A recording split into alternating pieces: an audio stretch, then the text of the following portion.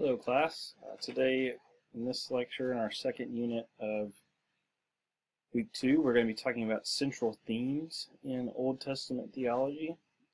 If you want to use a great resource to understand more about each of these themes and to explore themes in biblical theology in general in a more detailed manner, you might want to check out the book that's edited by Scott Haefman and Paul House called Central Themes in Biblical Theology. So pretty easy title to remember just based on our lecture title, Central Themes in Biblical Theology, and that's edited again by Haefman and House. And really, these slides are based off of that book, so I really would encourage you to check that book out if you want to dig deeper into these themes here. So, first of all, there are what I'm going to call content-oriented themes. And as the title suggests, these themes are related to the content of particular biblical books or of a particular canon, in this case the Old Testament. So, the first way to organize content-oriented themes is systematic or doctrinal. Charles Scobie has a book called The Ways of Our God, and it's a whole Bible, biblical theology, and he organizes it sort of like this, where it's organized around God, God's people, so Israel and the church, God's ways, ethics, and then salvation. And in each of those, what you'll see is that they're related to a particular systematic category. So, theology proper, ecclesiology, ethics, which might be a subset of ecclesiology, but ethics. Also, the law would be included here, and then soteriology. You notice, and in Scobie's scheme, this is evident. Some things are missing. So, eschatology is not here, although certainly if you're not going by Scobie's rubric, eschatology could be something that you use to organize an Old Testament theology. Hamartiology, the doctrine of sin, is not included here.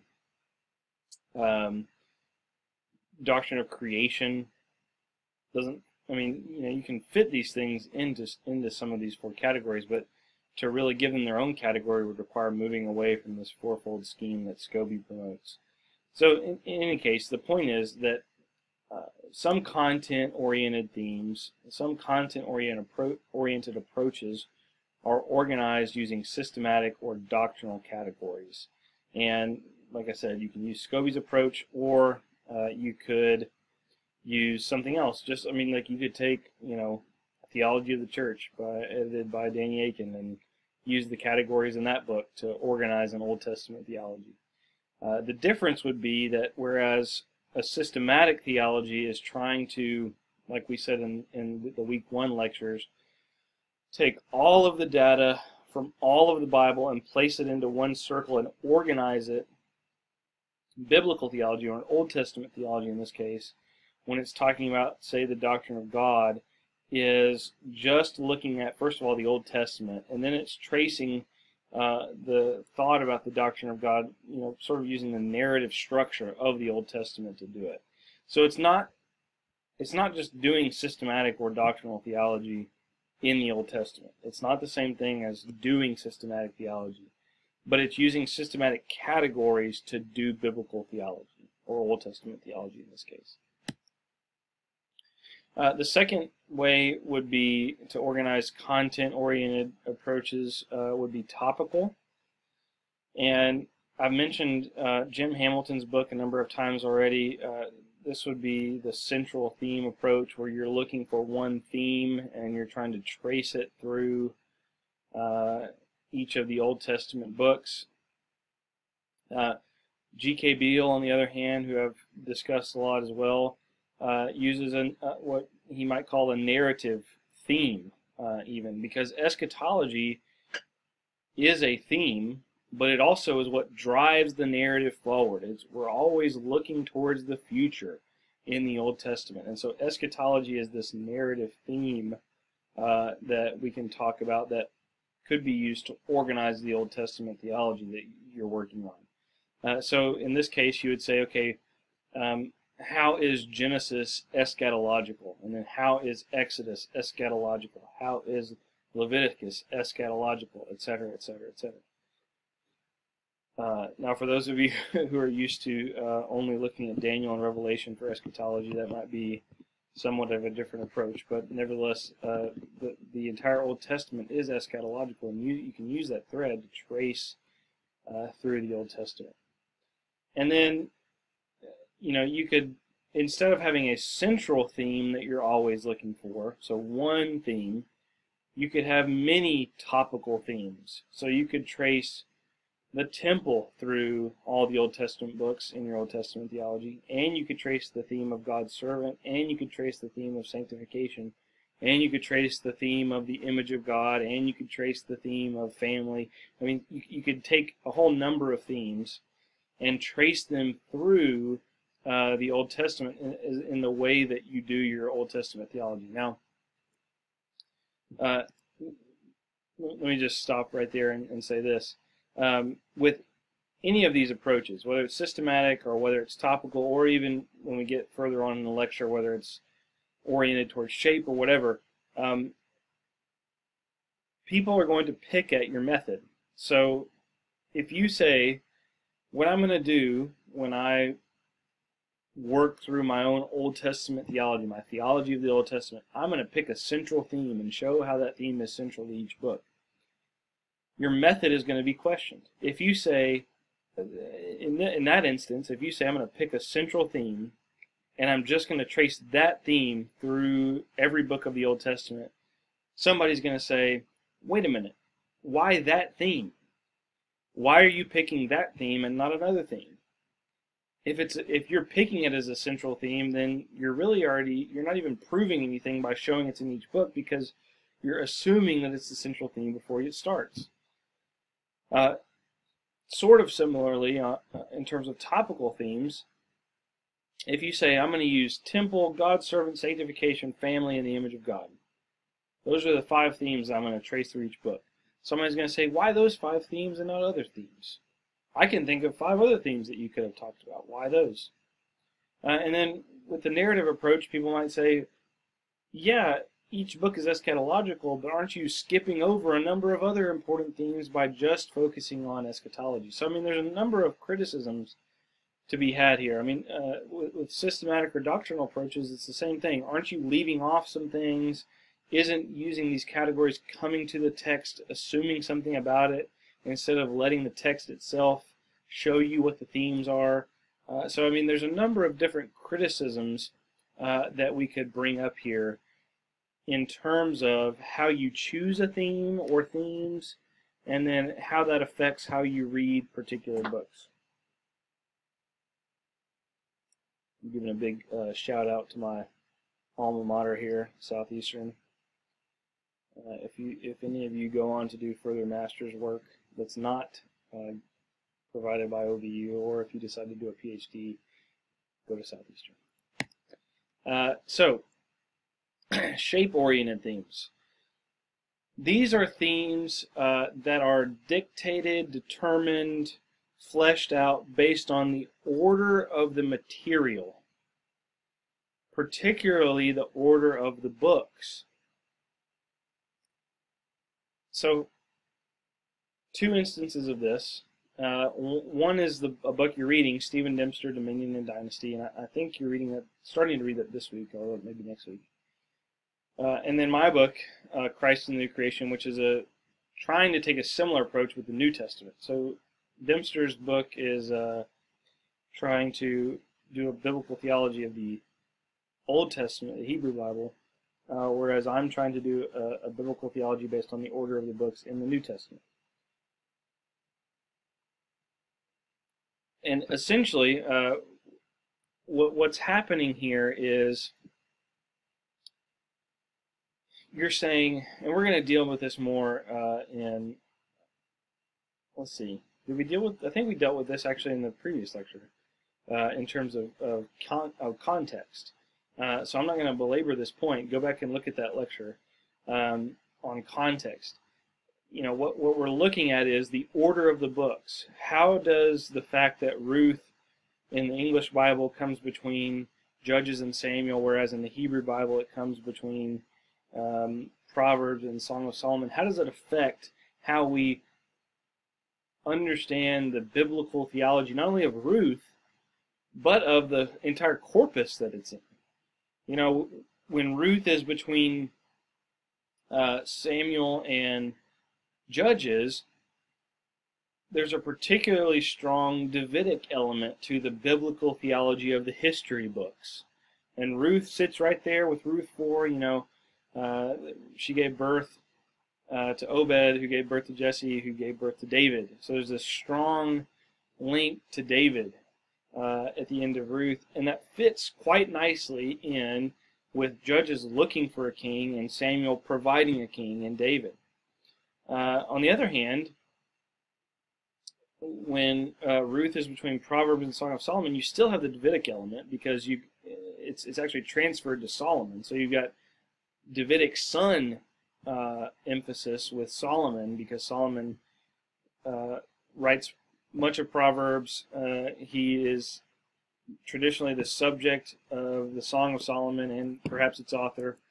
And then Ruth, situated between, there's still a Davidic element because David is Solomon's dad, but you also have this now focus on the virtuous woman, which Ruth is a concrete picture of, a Gentile woman, in fact. So when we look at shape-oriented approaches to biblical theology, the first kind is canonical shape, and it's looking at how does the order of the books affect which themes are prominent in those Old Testament books.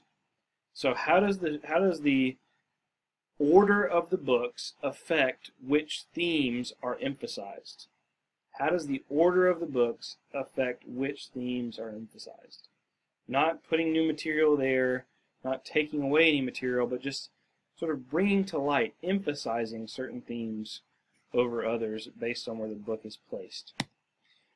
The next shape-oriented approach is actually more historical shape. So tradition history. It is focused on the historical development of theological thought rather than on the shape of the biblical text. We've talked about Gerhard von Rad a few times. He is the example in Old Testament theology. He's trying to trace the history of Old Testament thought, and really not even of Old Testament thought, of what's behind Old Testament thought, that is Israelite religion. He's trying to trace that tradition. So the example we've come across over and over is the supposed development from polytheism to monotheism. Oscar Kuhlmann is the example in the New Testament. How do things progress in terms of Christian tradition to a synthesis of what we now know as Christian thought today? So it's focused on the shape of the history behind the text rather than on the shape of the text itself. And then finally, there are perspective-oriented themes. Perspective-oriented themes are ones in which the presuppositions of the reader are given prominence. So, for instance, the easiest one I think to understand in this is ideological. From an ideological perspective, and let's take the ideology of feminism.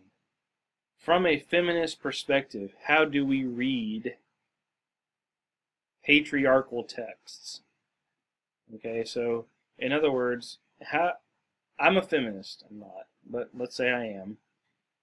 Let's say I'm a feminist, and I'm coming to a text like Laban and Jacob, where Jacob works for a particular woman for 7 years, and her father actually makes him marry her sister first, unbeknownst to Jacob, and then makes him work another 7 years for Rachel,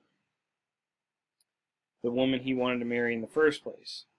A feminist would come to that text and say, wait a minute,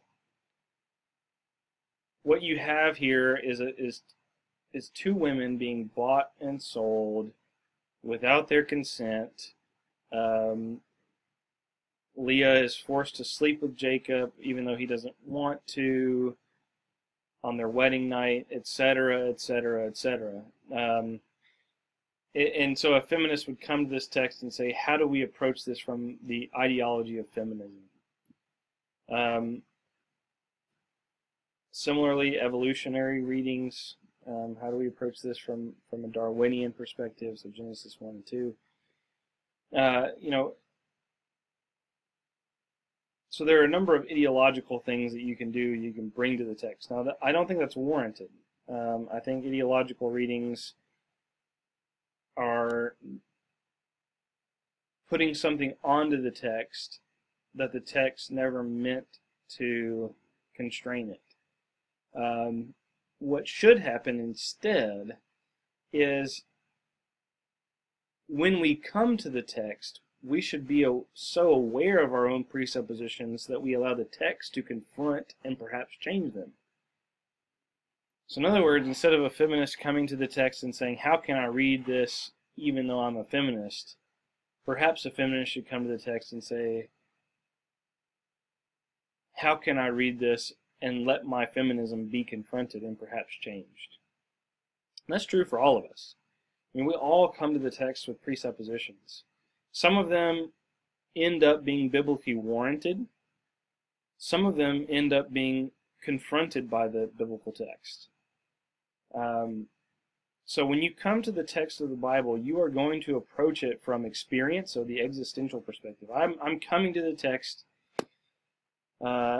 in my experience. And you're going to hear this all the time in today's culture, especially with the issue of same-sex marriage. An example would be if someone comes to the text and they say, I identify with same-sex orientation. I want to be married to somebody of my own sex, and I'm coming to the text with that understanding of my experience, and it cannot be challenged. It's a presupposition that cannot be challenged. And so how do I read Romans 1? How do I read Leviticus 18 and 19 and 20? How do I read 1 Corinthians? And the answer many times for presuppositional readings is my presuppositions win over the biblical text. My experience it trumps what the biblical text says. My ideology trumps what the biblical text says. Instead of saying the biblical text should confront my experience, the biblical text should confront my ideology.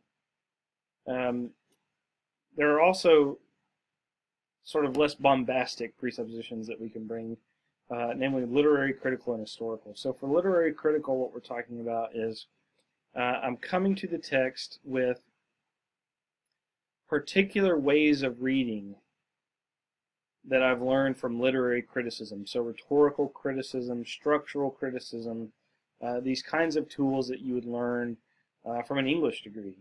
And I'm going to come to this text and I'm going to read the text in light of those tools and using those tools. Sometimes this can be very beneficial. So sometimes literary criticism can help us notice different literary devices that texts use. Sometimes literary criticism can help us see relationships between texts, like intertextuality. Sometimes literary criticism can help us to see nuances in the literary material that we may have missed before. On the other hand, sometimes literary criticism can be overly enthusiastic about seeing breaks in the text or divisions in the text that then lead people to say, well, wait a minute, that must mean this used to not be one book, or wait a minute, that this must mean that this portion of Genesis has a different author than this portion of Genesis. So once again, literary criticism, if we don't allow it to be checked by the text itself can lead to some bad conclusions about the text. And then historical presuppositions come into play. You know, when you're talking about reading within a historical community, you know, so historically African American community, historically, you know, Hispanic community. How do we read the text in light of our lived experience and history? And again, the same thing can be said here. These can lead to insights into the text, because when we hear people from different perspectives read the Bible, many times they see things that we don't, and that's a good thing. Many times also, though, presuppositions can again lead to bad interpretive decisions, and this is no less true of the historical presuppositions than it is of the others. So that's a little bit about presuppositional biblical theology. In terms of discerning themes, so I think this is the last thing we're going to talk about, I believe. In terms of discerning themes, you know, in fact, before we do that, let me just pause here. We'll pause one more time at the end. Let's just pause here for a moment, and I want you to think about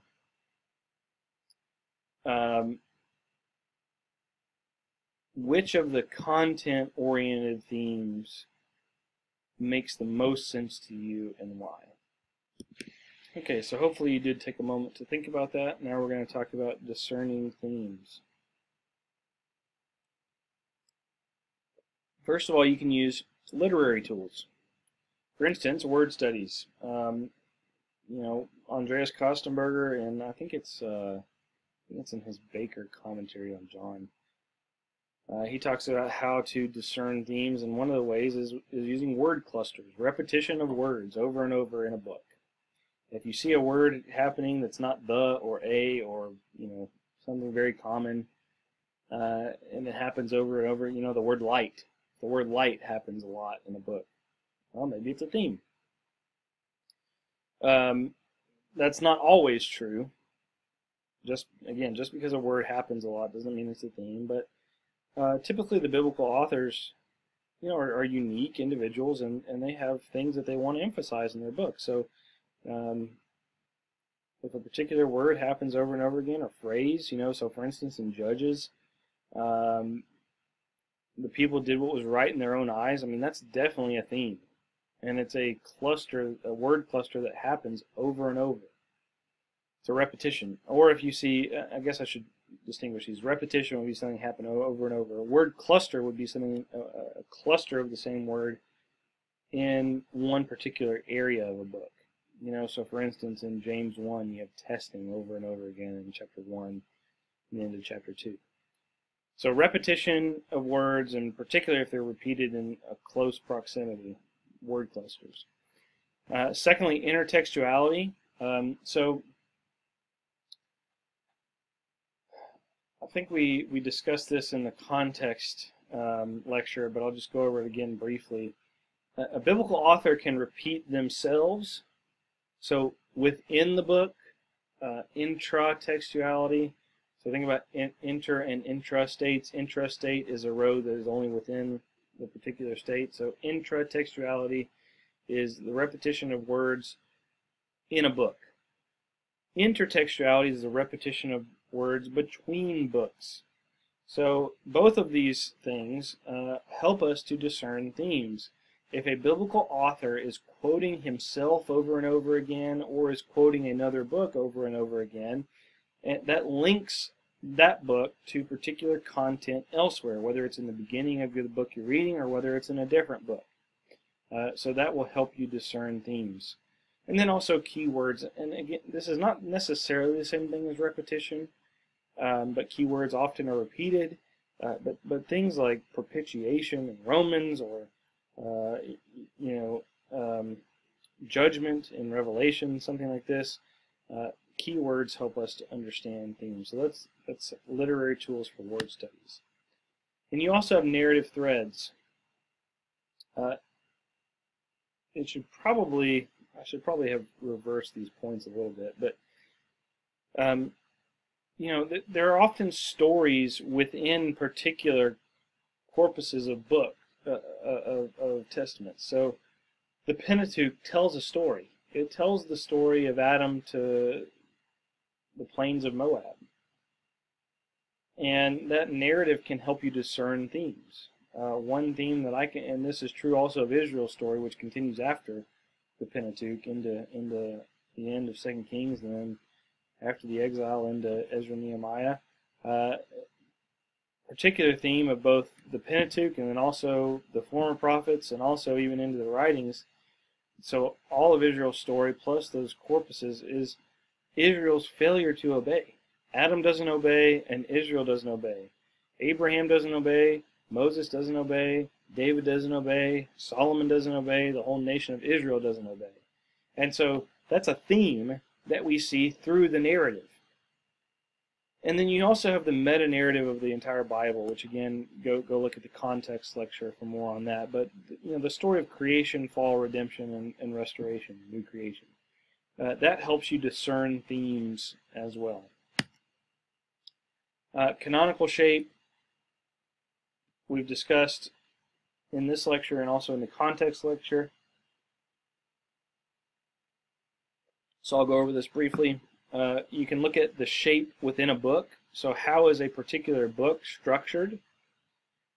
Are particular passages juxtaposed to one another?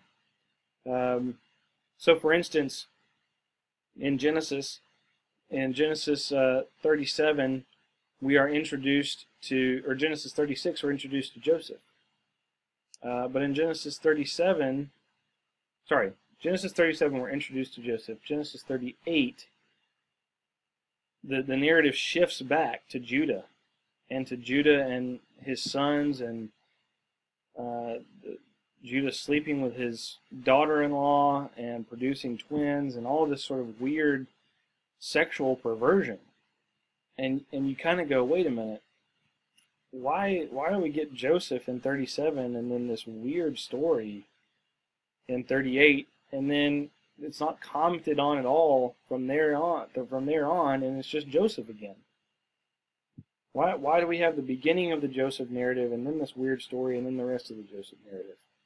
Well, I would say that's because the author wants us to remind us that even though the Joseph narrative takes up the remainder of the book of Genesis, what we need to keep our eye on, and this is what Genesis 38 reminds us of, what we need to keep our eye on is the seed of woman promised to Adam and Eve, who is through the line of Judah, not Joseph.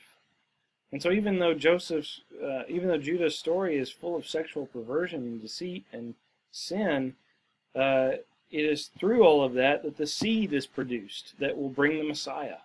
And so the structure within the book is important to understand particular themes. If you're looking between books, the end of a particular book and the beginning of another book is important. So, for instance, in the Minor Prophets, you have Hosea ending with the salvation of the nations and the restoration of grain and oil and wine. And then in Joel, those things are judged in Israel. You have the end of Amos, again, where the nations, particularly the nation of Edom, is saved. And in Obadiah, the nation of Edom is judged. So, I mean, what's going on there? Why are the end of these books linked to the beginning of the next book? And then within a particular corpus, so the beginning and end of particular corpuses. So the prophets, for instance, in the Old Testament, there's the Pentateuch, the prophets, and then the writings. At the beginning and end of the prophets, you have Yeshua, Joshua, Isaiah, and then you also have Hosea there at the beginning of the Minor Prophets. So you've got this repetition of salvation in the beginning and end of the prophets. And you can have just juxtaposition of particular books. So again, the Minor Prophets would be a good example of that. Judgment, salvation, judgment, salvation. And then finally, between corpuses, you can have links. So there are seams between the Pentateuch and the former prophets. Namely, Deuteronomy 34, Joshua 1, highly similar in language.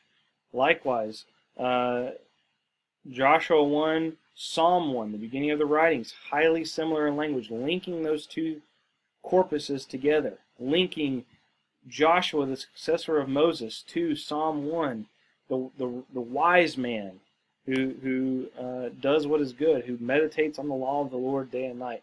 And then all three of those are linked to Malachi 3 or 4, depending on if you're reading in the Hebrew or the English, the messenger that is to come. And so the law, the prophets, and the writings are linked together. And so all of these things emphasize certain themes. They play a part in helping us to understand the shape of the Old Testament and therefore understand the themes of the Old Testament. There's also theological tools that you can use. Sachkritik is a German word that means content criticism. And it can be either doctrinal or ontological. Doctrinal meaning you can go to the text, and this is sort of related to content-oriented themes and using systematic categories. You can go to the text in a doctrinal fashion and say, this is what the Bible is about, and I'm going to look for it.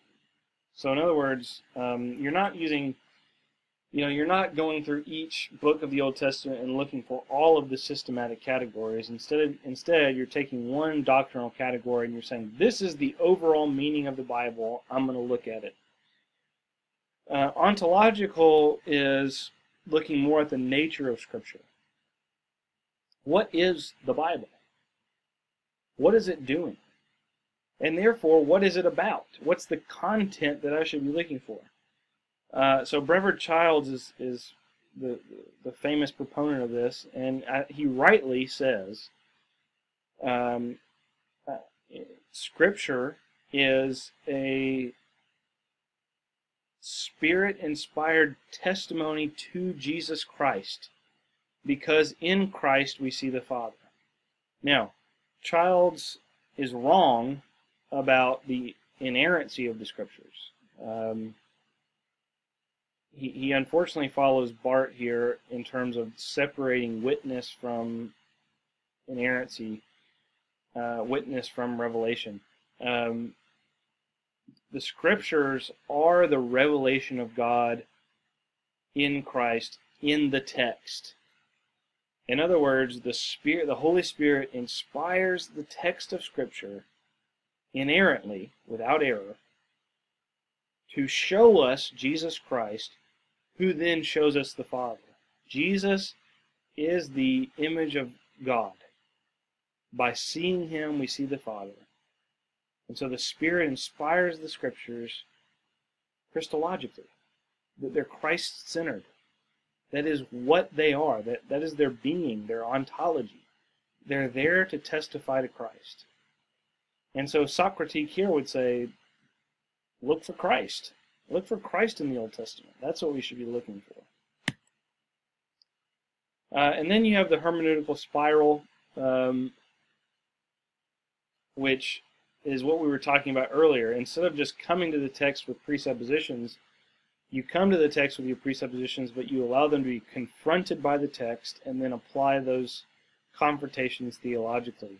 And what happens, it's a spiral because you keep coming to the text, you keep getting refined, and you're spiraling towards a proper understanding of the biblical text. So, for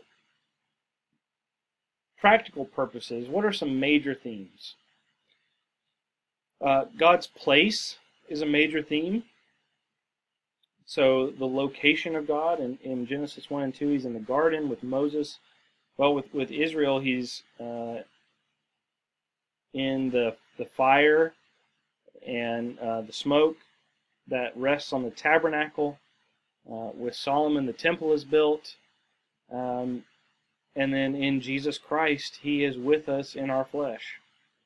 God's people is a major theme, so moving from Adam and Eve to Abraham to Israel to Jesus Christ to the church.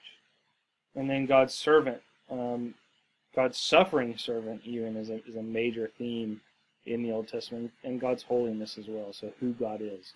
So who God is, where he dwells, who he dwells with, and who he's using to save.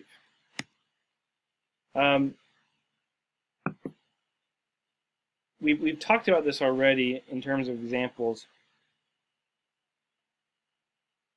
for canonical shape. Song of Solomon in the Hebrew Bible comes after Ruth.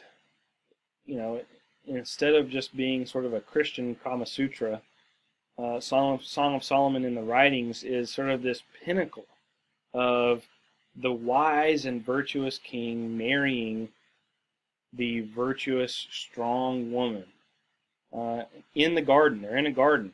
And there's all kinds of messianic language here. There's all kinds of temple language here. There's all kinds of Lady Wisdom language here. There's Solomon, Davidic son language, etc. All of it is just fantastically bringing together all of these themes from the Old Testament. And so it's sort of a pinnacle, a poetic pinnacle of Old Testament hope.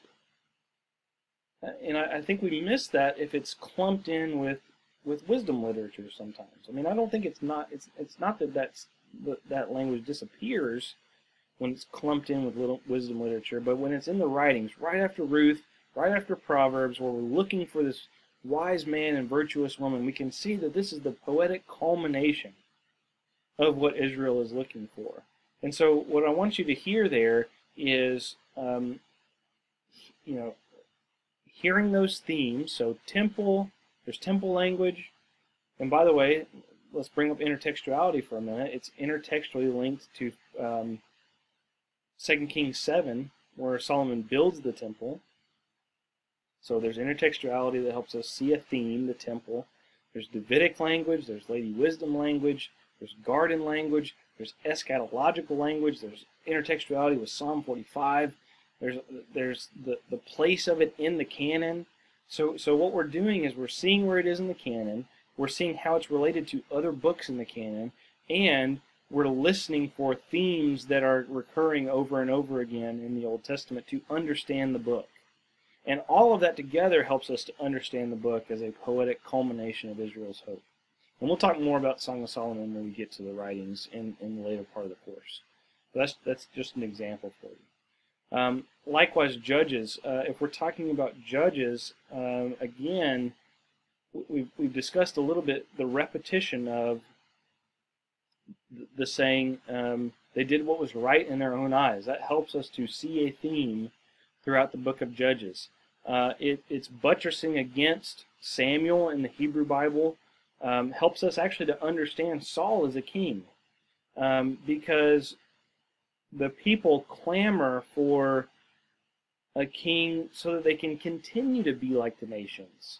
And God gives them a king like the kings of the nations in Saul. Saul is a Benjamite, and at the end of Judges, the tribe of Benjamin is notoriously bad.